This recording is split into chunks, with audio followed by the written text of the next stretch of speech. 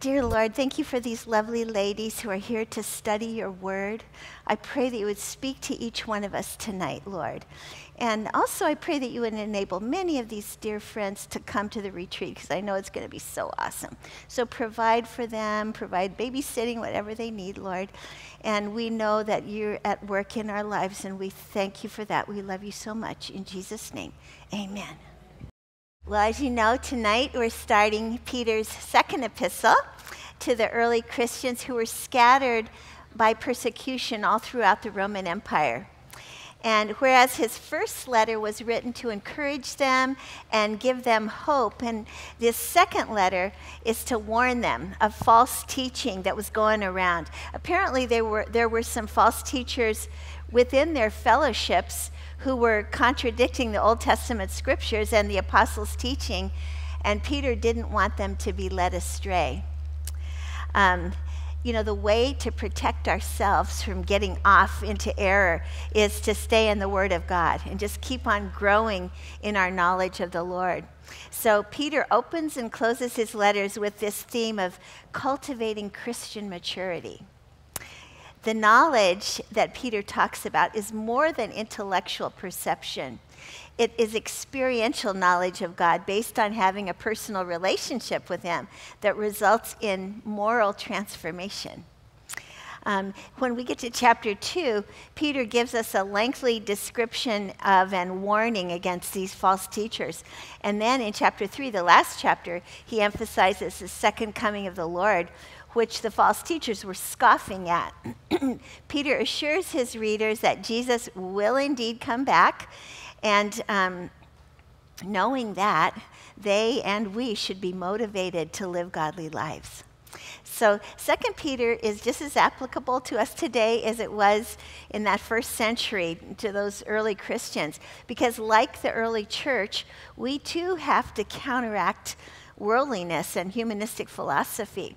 There are still false teachers who deal in half-truths in our churches today, and this letter provides a really clear response to them. So in verse 1, Peter states who this letter is from and who he's writing to. He introduces himself as Simon Peter, a servant and apostle of Jesus Christ. It's interesting that he uses both his old name Simon and the new name Peter that Jesus had given him. You'll recall that when Jesus and his disciples were in Caesarea Philippi, Jesus asked his disciples, "Who do men say that I am?" And they said, "Well, some say you're Elijah, some say you're John the Baptist, still others say you're Jeremiah or one of the prophets." And then Jesus asked him, "But who do you say that I am?" And Peter answered, "You are the Christ, the Son of the living God." And Jesus' response is recorded in Matthew 16:18. He said, "Blessed are you, Simon, for flesh and blood has not revealed this to you, but my Father, which is in heaven. And I tell you that you are Peter, and upon this rock I will build my church, and the gates of hell will not prevail against it." So this is when Jesus changed Peter's name from Simon to Peter, which means rock. It's as if Jesus was saying, "You're shifting sand now, but I know what I'm going to do in you and what I'm going to accomplish through you, and you are going to be solid rock." Notice, Peter discovered his identity when he understood who Jesus was, that he was the Christ, the Messiah, in other words, and the Son of the living God. And that's true of us too, isn't it? It's when we realize who Jesus really is, and when we receive him as our Savior and our Lord, that we understand who we are in relation to God, and life begins to make sense. Colossians 1:16 says, "For in him all things were created, things in heaven and on earth, visible and invisible, whether thrones or powers or rulers or authorities. All things have been created through him and for him." In other words, God doesn't exist for us. He's not, our genie in a bottle to command. Instead, we were made by him, and we exist through him and for him. When a teenager doesn't understand that God doesn't exist just to give him a girlfriend, but instead he exists to please God and fulfill God's purposes for his life, then he'll begin to understand his true identity. Or when a mom understands that she doesn't exist just to change diapers and clean the house and raise children, but she exists for God to fulfill his purposes, then she begins to understand her true identity, and her life takes on more meaning. So by identifying himself as Simon, he brings up his old life, who he was before he knew Jesus. And it's good to reflect once in a while on who, and where we'd be if it wasn't for Jesus. And then he uses his new name, Peter, and describes his new identity. He writes that he's a servant and he's an apostle of Jesus Christ. The Greek word translated servant is doulos, which means bond servant. In Peter's day, a bond servant was essentially a slave to his master for 6 years, and then at the end of that time, he would be set free. However, if he wanted to remain a bond servant in his master's service for life, then his ear would be pierced, signifying that he was a slave or a bond servant by choice for life. And that's what Peter says here. He's Jesus' bondservant for life by his own choice. Although the doulos was committed to serve his master for life, the master was equally committed to provide for his servant for life. And, who would provide and care for Peter better than Jesus? And then Peter also identified himself as an apostle of Jesus Christ. Apostle means sent one. Jesus had hundreds of followers, but he chose 12 to bring into his inner circle and then send out into ministry, and Peter was one of those. In the second half of verse 1, Peter identifies to who he's writing to. He says, "To those who through the righteousness of our God and Savior, Jesus Christ, have received faith as precious as ours." So Peter's not saying, "I'm special because I'm an apostle." Instead, he's saying, you have the same precious faith that I do. It's common to all of us who love the Lord. And then he says in verse 2, "Grace and peace be yours in abundance through the knowledge of God and the Jesus our Lord." The more knowledge that you have of Jesus Christ, the more you'll understand that our God is truly a God of grace and peace. The Christian life is all about Jesus and the undeserved, unearned favor that he lavishes upon us due to his finished work on the cross. The result in us is peace. Unmistakable, undeniable, unshakable peace, because we know we're loved by him and all our sins are forgiven and we have direct access to him through prayer. And after we die, we'll be raised to eternal life with him. So grace and peace go hand in hand. Verse 3 says, "His divine power has given us everything that we need for life and godliness through our knowledge of him who called us by his own glory and goodness." Notice, everything we need for life and godliness has already been given to us. We already have everything we need. So, we don't have to search through bookstores or infomercials trying to find the 7 secrets of effective people or, the way to awaken the giant within. This says we've already been given everything we need to live abundantly and to live godly. So how do we grow then? Well, the second half of the verse tells us, through our knowledge of him who called us by his own glory and goodness. We grow, in other words, as we get to know the Lord better and better through prayer, through reading his word and studying it, through worshiping him, through serving him, etc. It says he called us by his own glory and goodness. That word translated glory literally means weight or heaviness. This is the opposite of cotton candy or mere froth. He's called us to a substantial, meaningful life like his. Our new life in him has weight. It has purpose and meaning and influence, and it's a life of goodness. And verse 4 says, "Through these, he has given us his very great and precious promises, so that through them you may participate in the divine nature and escape the corruption in the world caused by evil desires." We partake of Jesus' nature through these great and precious promises he's given us. For example, promises to never leave us or forsake us, to love us with an everlasting love, to work all things together for good for those who love him, and finish the good work he started in us, etc. And God always keeps his promises. As the Lord said in Jeremiah 1:12, I am watching over my word to perform it. In other words, God's watching to see that his word is fulfilled. So when God makes a promise, he means it, and we can count on it.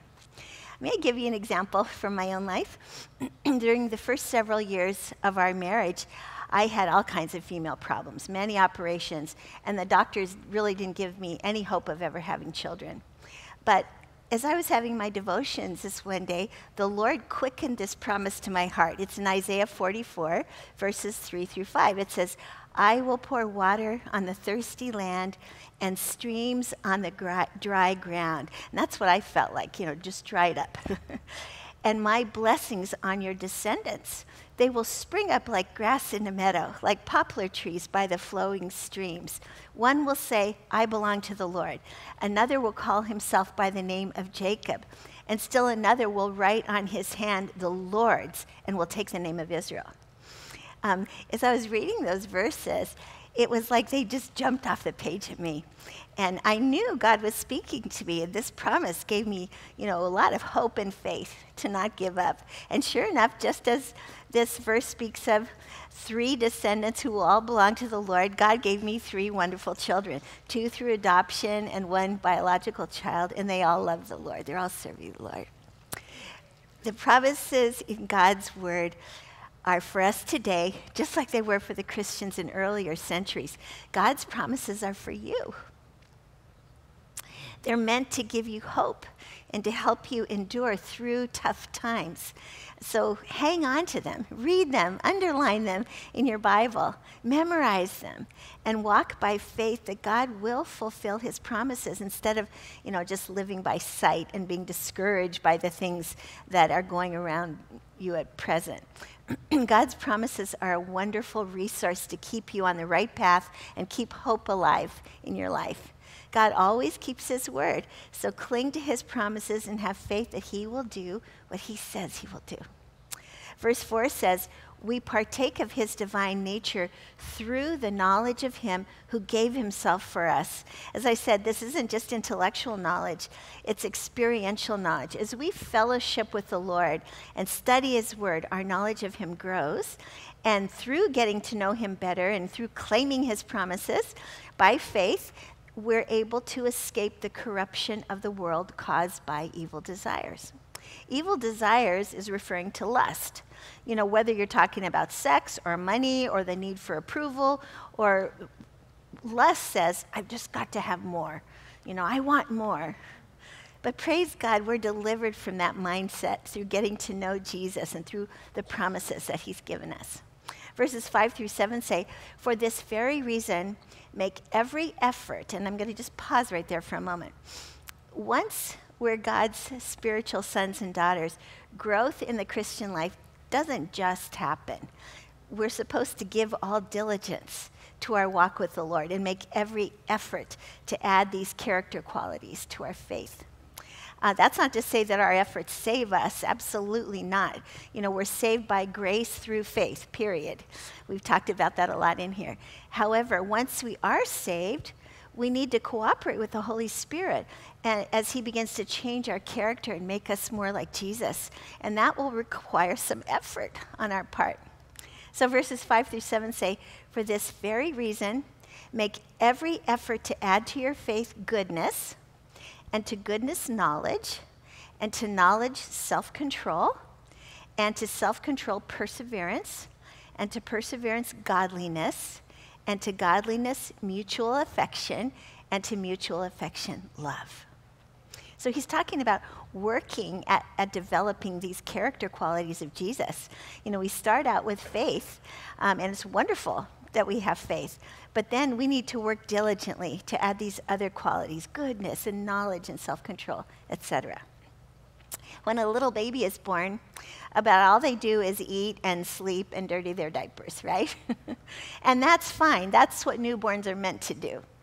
But if that's all they do when they're 5 years old, something's wrong, right? Sad to say, some Christians who have known the Lord for several years are still controlled by their lusts and still giving vent to their rage and, hurting a lot of people, etc. Some who have been Christians for years and years still aren't feeding themselves. They're waiting for other people to feed them spiritually. So Peter's saying it's time to grow up and develop the character qualities of Jesus. And God has given you everything you need to do that. You have faith. Now go for goodness, which means moral excellence. Some of the older translations use the word virtue. This requires getting rid of the junk that we've filled our minds and our spirits with in the past, the racy novels or the off-color videos or whatever, and replacing moral filth with goodness. We can't be good like God is on our own, and he doesn't expect us to, but that's why he's given us the Holy Spirit. As we choose to obey the Holy Spirit's promptings and get rid of the junk in our lives, then the Holy Spirit will cause goodness and virtue to flow out of our lives as long as that's what we choose. God won't force us to be good, but he will help us change if we cooperate with him and if we're willing to work at it. Knowledge refers to practical wisdom, which we obtain by dedicating ourselves to learning God's truth in the scriptures and then putting that truth into action. Self-control means mastering our emotions and our impulses rather than being controlled by them. You know this. The false teachers whose views Peter is exposing in this letter believed that knowledge freed people from the need for control of their passions. But Peter says, no, that's wrong. We need to control our passions and our emotions instead of letting them control us. Instead of being ruled by our desire for sex or for food or for drink or for shopping, or gambling or whatever, the Holy Spirit will help us master our cravings and develop self-control. He'll also help us master our emotions so we don't, erupt in anger or we aren't eaten up with jealousy or envy or something. It's just so important to develop self-control. Perseverance is hanging in there and trusting God no matter what comes. The secret to perseverance is knowing that God loves you and he's overseeing all the circumstances in your life. Viewing all circumstances as coming from the hand of a loving Father who is in control of everything is the secret of perseverance. Although we don't see the end result yet, he has promised to work all things together for good if we love him and are called according to his purposes. So that's what we're patiently waiting for. Godliness speaks of the need for Christians to be continually aware of God's presence and live with him in mind. Knowing that all our lives are in his hands should influence every aspect of our lives. We should live for him, not just for ourselves. And brotherly kindness is very closely linked with godliness. In fact, 1 John 4:20 says, if someone says, I love God, and hates his brother, he's a liar. Jesus taught that love involves serving one another and sharing with each other and praying for one another. And then the final thing that Peter says we must add to our faith is love. And love here refers to God's kind of love, which originates not in the one who's loved, but in the one who's loving. Comes from God. We love God because he first loved us. God loves us because he is love. We're to love him because we're God's followers and his Holy Spirit is in us, helping us not only to love him, but to love other people.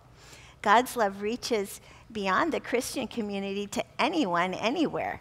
So God's kind of love seeks the highest good for others, even if it costs us something. Peter says in verse 8 that if we have these qualities in increasing measure, they're going to keep us from living unproductive lives.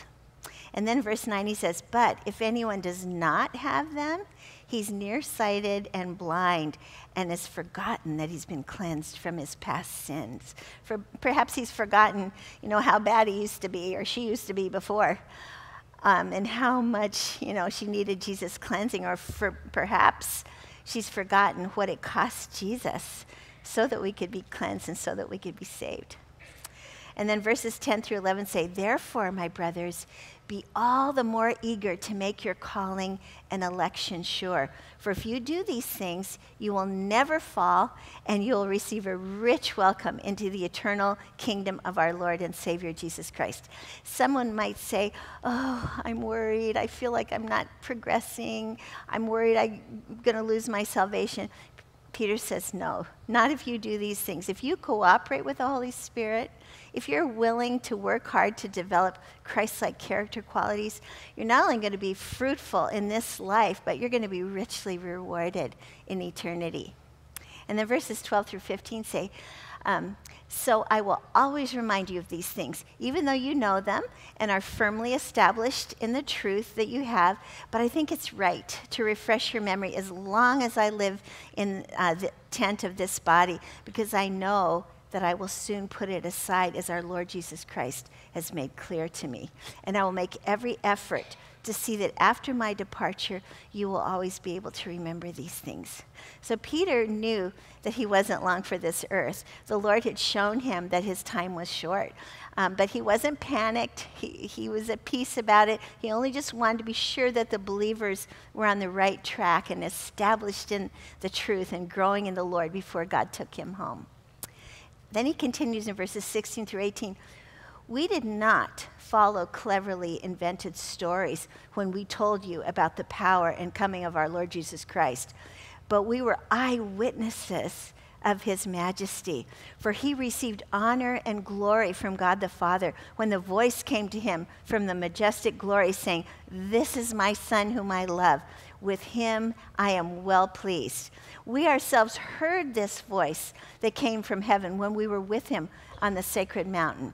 In other words, he's saying, I'm not espousing theories here. I'm not telling you fables or myths or, reading zodiac signs.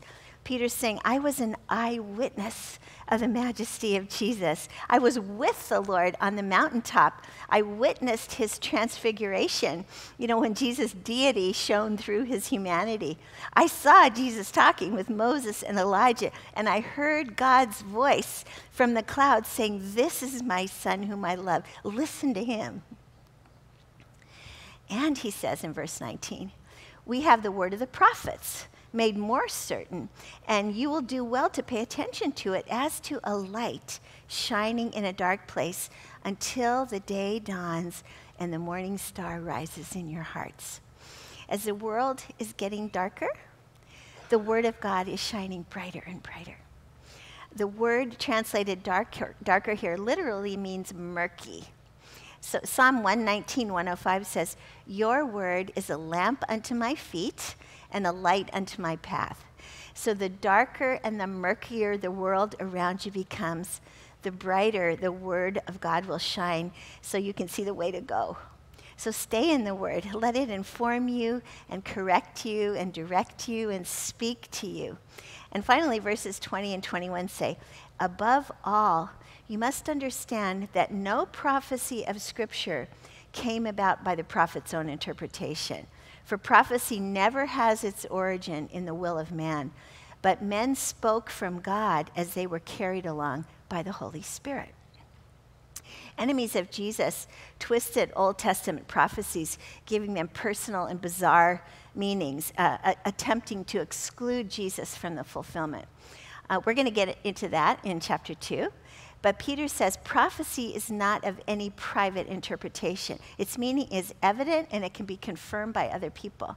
Furthermore, it's wrong and it's invalid to twist prophecy to our own personal meaning because prophecy does not come from man, it comes from God.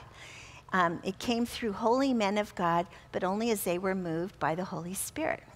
Remember how Peter wrote about those ancient prophets and even angels who longed to look into the meaning of what they were writing, the things they were prophesying?